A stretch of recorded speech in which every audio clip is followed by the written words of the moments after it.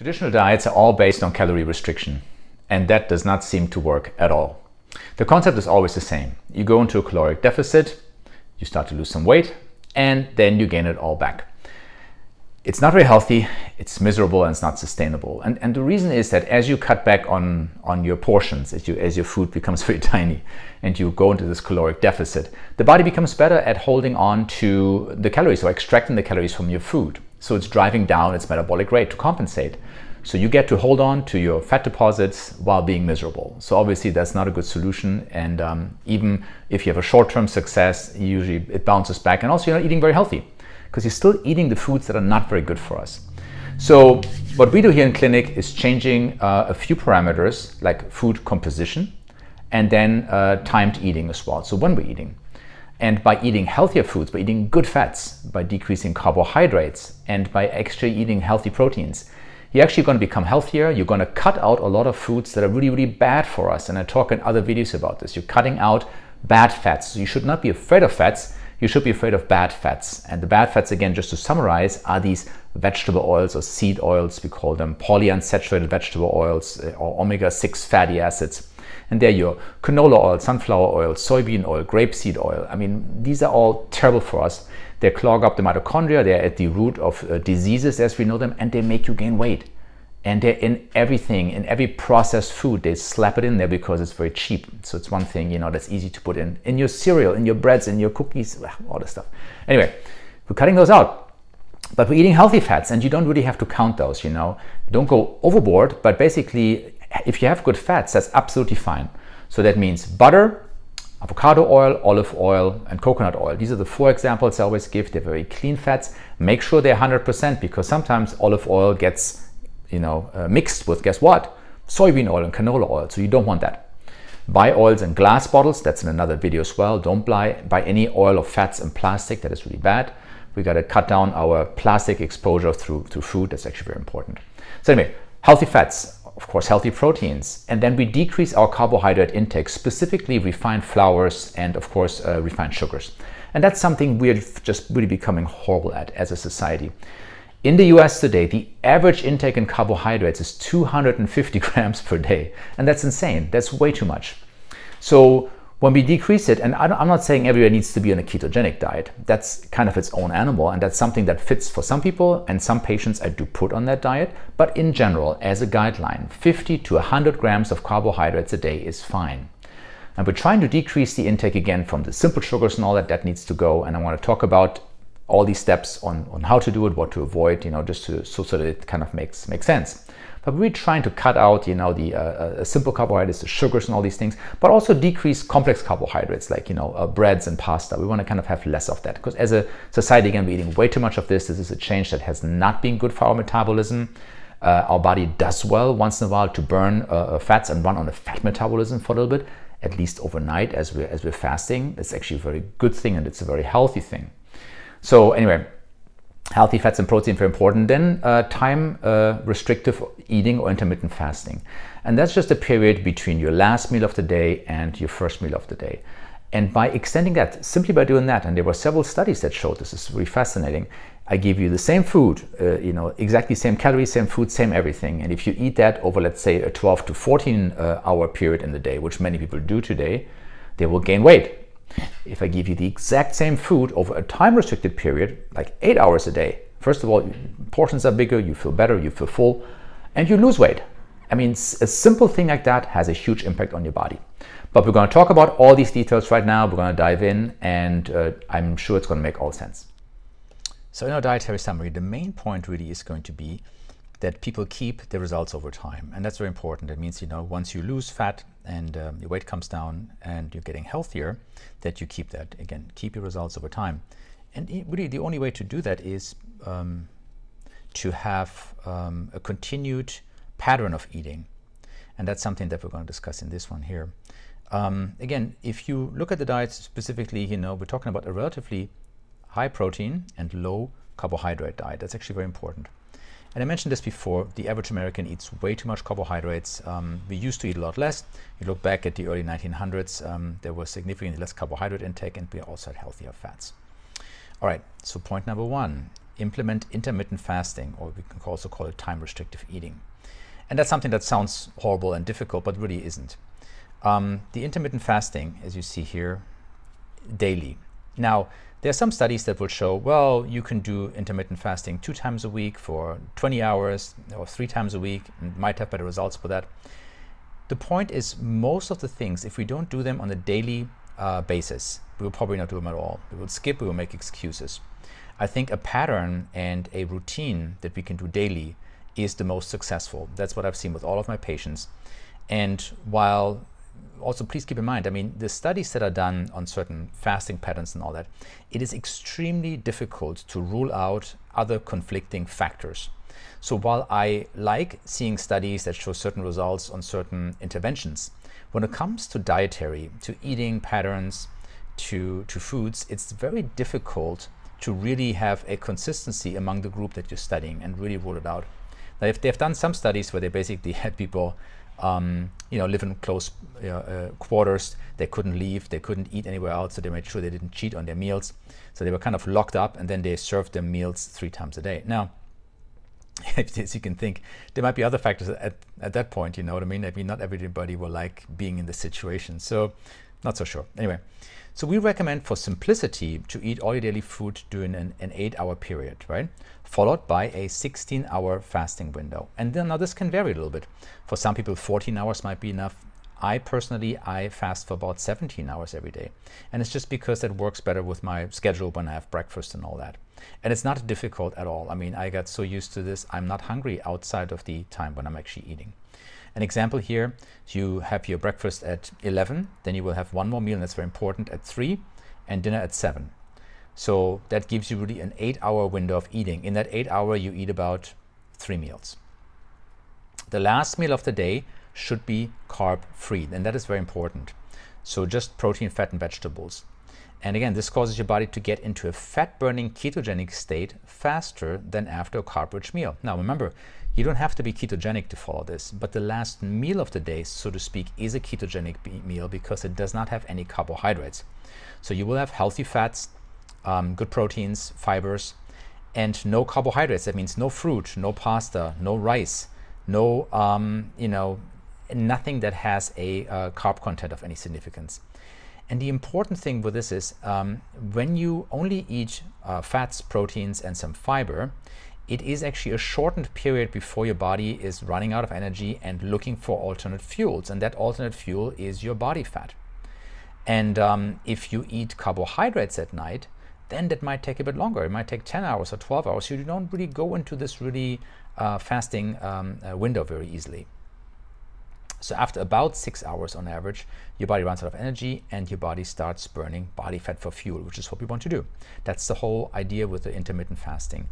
Besides that, it triggers autophagy, so you're cleaning the cells out of bad mitochondria, bad other things that shouldn't be there, and you're replacing it with healthy organelles. But also besides that, some cells might be completely eaten up because they're malfunctioning and they present a danger. So your body becomes very efficient at clearing out the cells that shouldn't be there, the cells that are functional, to improve the function of these cells.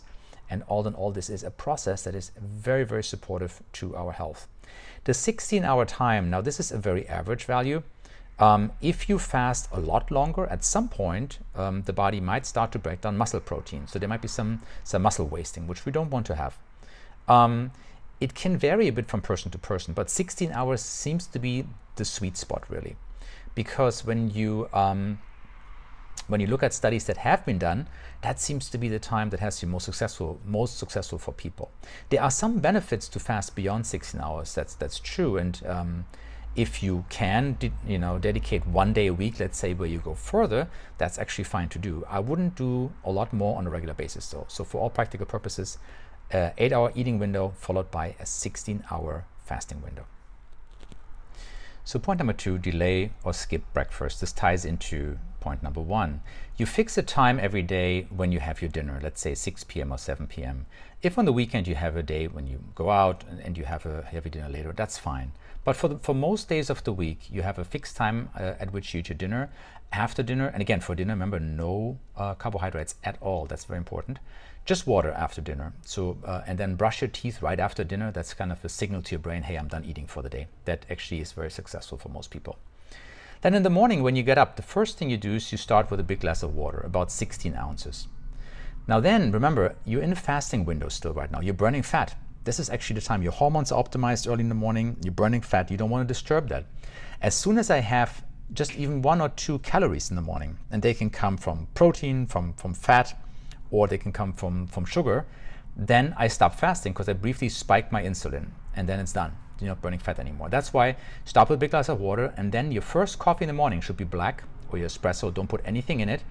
Tea also in any amount. Again, no sugar, sweetener, honey, agave, milk, or cream. Very important, because as you do, it'll just really kick you out of your fat burning state, and that's really counterproductive. I had to get used to this. For many years I made the mistake of putting creamer in my coffee in the morning, and when I stopped doing that, I had much better results. Made a huge difference. Now remember, you can, when you start your first meal, then you can add in your creamer again. That's not a problem. It's just in this fasting window, you got to keep it clean. So no calories in any shape or form, no matter what it is. Don't put anything in your coffee, espresso, or tea that you're drinking in the morning, probably. Anyway, your hormones are optimized in the morning, and that's actually an interesting one. So this is a good time to work out because it's deep in your fasted state. And people always think, well, I can't work out in the morning. Yes, that's the perfect time to work out in the morning before you have your first meal. It's actually great. Okay. Autophagy, destruction of bad cells or cleaning out of cells, cleaning out metabolic debris. That's actually very important. And that all happens in the state. So you don't want to disturb the fasting state. So keep it super clean. So point number 3, that's a bit variable, but in general, I would not recommend to snack between meals. So you really have like 3 relatively large meals. So you don't want to go overboard because again, the goal is fat loss, but you want to have again healthy proteins, healthy fats, and then you want to really decrease the carbohydrates as much as you can. And always remember, I know I keep saying this, the last meal of the day, your dinner, has no carbohydrates at all. That is pretty much a ketogenic meal, right? But the other meals, you can certainly have carbohydrates. Again, the recommendation is on low carb. We recommend between 50 to 100 grams a day. If you are ketogenic, you really have to be under 40 grams a day. And with that comes a few other things that I will discuss in another video, because the ketogenic diet, there can be some pitfalls and some problems in it. And I think we need to also then probably follow a few parameters and then also look at cholesterol and how that develops and so on. So it's a bit more cumbersome. I think many people could benefit from a short period of a ketogenic diet because it really makes you more fat adapted, and I'll talk about that in another video too. But for all practical purposes of weight loss, a low carb diet works extremely well. And again, that's between 50 and 100 grams of carbs a day. Do not count calories, you don't have to do that. Use healthy fats, don't count fats. But again, maybe you should just roughly gauge the amount of carbohydrates that are coming in. Again, you should feel pretty full after each meal, and then you should avoid snacking in between. Medications that we give sometimes can help with that. But again, this diet, even when you're not on medication or after you're done with the weight loss, when you're off medications, the diet stays the same.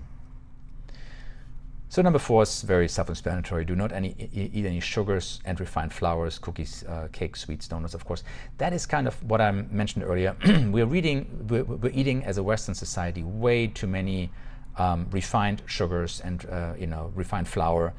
And these things we know are not good for us by any means, okay? And if you have a sweet tooth and you need something sweet in between, I did a video on a sweetener called allulose.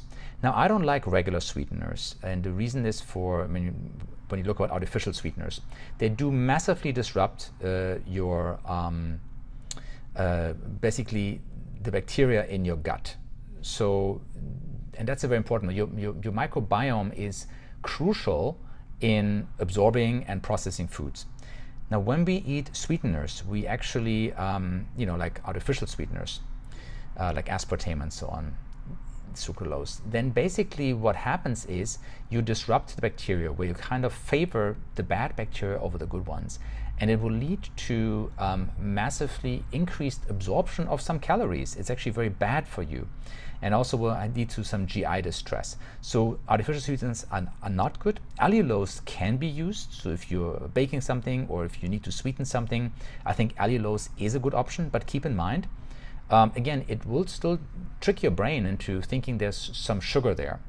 And besides the addictive issues with that, again, there can still be some incident spikes. Even though allulose has kind of shown that it does not do that, I wouldn't trust that completely. I would only use that sparingly as well, and certainly not in your fasting window. And that's very important. Again, fasting window's got to be super clean. But what's interesting here is actually these reward centers in your brain, they kind of, after a while, I mean, as it is with drug addiction, they kind of stop being craving these things. And so you really kind of get over this addiction to sugars by really cutting it out. It takes some time, but you're going to feel pretty good after a little while. And then you're not going to crave these anymore. So number 5, very important, do not drink anything that contains sugars. And this is a big pitfall, because many people have these smoothies, and they are made with some vegetables and a lot of fruit. And fruit, fructose, is probably the worst sugar you can eat, unfortunately. Fructose, and it's a bit complicated, does get absorbed a bit differently and behaves differently in our cells than table sugar, so sucrose. Fructose is, for all practical purposes, to simplify it, pretty much goes straight to fat. So we deposit it, and that's really horrible for us. So fructose needs to be avoided. Fruit should only be consumed in moderation. And the problem are these drinks and these smoothies. You don't know how much fruit is in there. There may be 3-4 apples in there, or banana and whatnot. And you know, you really shouldn't have those. So don't drink anything that contains sugars. I mean, no water is ideal, but specifically also no sodas, even if it's diet sodas. They have a lot of junk in there, a lot of chemicals that are really, really hindering the weight loss. Not good. Fruit juices, absolutely not. These are horrible because, again, high fructose. Now, the fruit has some vitamins, minerals, there's no question about that, but you don't need that much of it. And again, 1 or 2 pieces of fruit a day. I always recommend blueberries and raspberries and blackberries.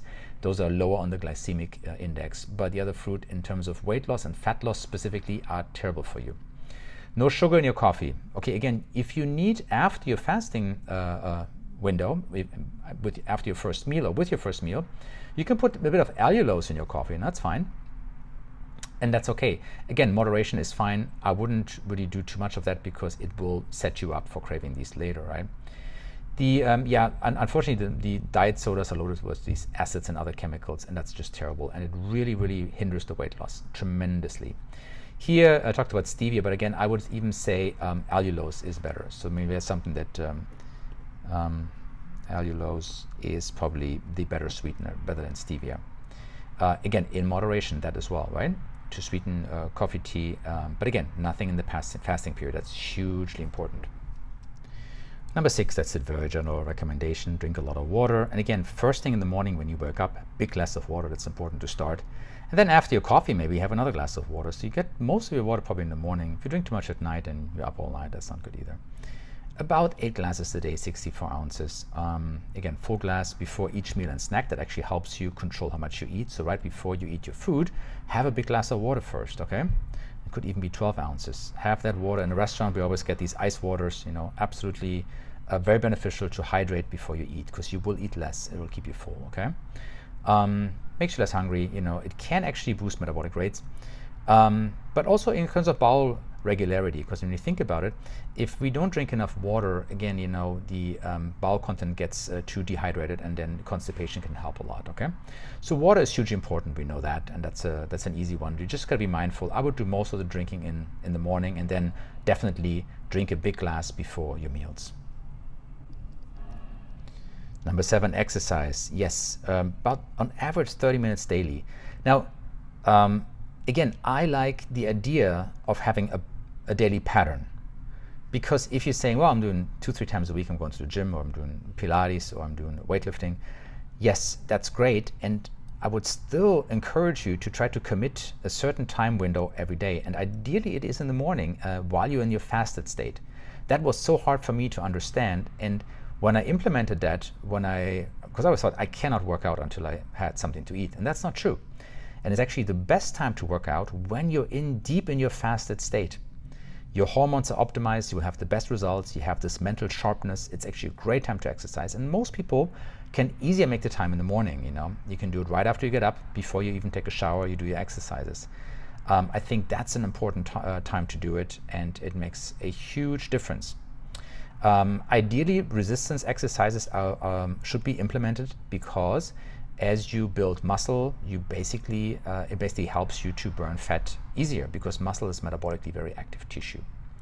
But you can also just do some walking. Walking has been very effective in fat loss. Stairs, if you want to make it a bit more, you know, strenuous on your muscles. Running, of course. Weight training. I think this is a very important one, and most people should try to implement a little of this. Swimming, or again, whatever limitations you might have, swimming is always good if you have joint issues. Treadmill, stairmaster, elliptical, of course, all good. You know, again, muscle tissue is metabolically very active and burns calories and fat even at rest. So your resting metabolism increases the more lean muscle you have. So again, I always recommend some resistance training. It's a very important thing to do. The last point, yeah, that's always a difficult one. Minimize alcoholic beverages. I used to have, and I'll be honest with you, probably like one drink, like a beer or something else every night, or with dinner a glass of wine. And that was hugely problematic. That's when I had a lot of fat gain, you know, felt very sluggish, didn't feel very good. And I've really decreased that. It doesn't mean I don't drink alcohol at all, but I drink it now only on weekends pretty much. Like on a Friday night, I have a drink. Since I'm more following a ketogenic diet, not always, but for the most part, I would drink a shot of hard liquor and mix it with water and ice. That doesn't have you know, any carbohydrates. It still has calories, but it doesn't have any carbs. For all practical purposes, as a physician, I recommend don't drink at all. Drinking is bad for you. But we have to be realistic. I mean, people will drink on and off. I just think in terms of your weight loss, it is a problem if you drink alcohol every day. It's a big issue. Of course, if you take medications, it makes it even worse. Besides the calories, really, the carbs vary. Again, hard liquors don't really have carbs, but they certainly have calories.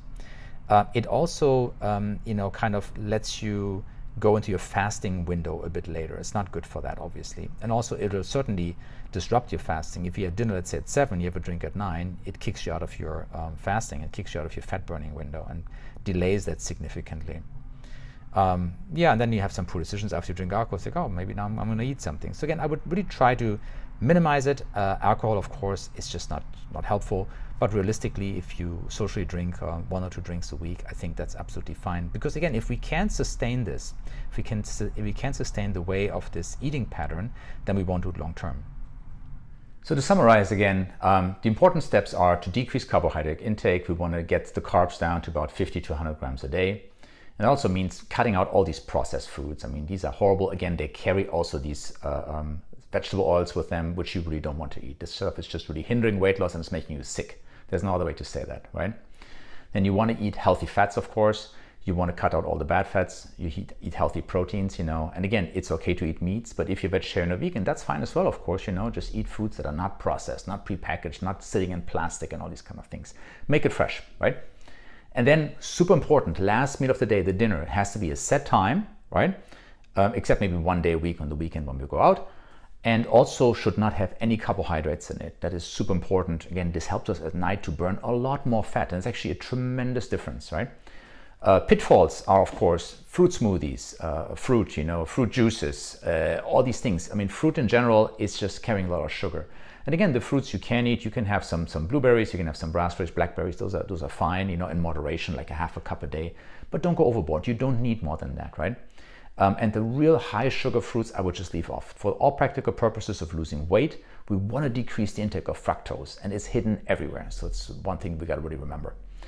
So, you know, and following this, I think you'll be very successful. Again, for some people, I'm tweaking this. So when I'm interacting with a patient one-on-one, of course, we're going through certain patterns, or it might not fit in their day, or people have weird shifts in which they work, and so on. These can be addressed. But as a general guideline, this is, if you follow these steps we just discussed, you're going to be very successful and you're going to become a lot healthier.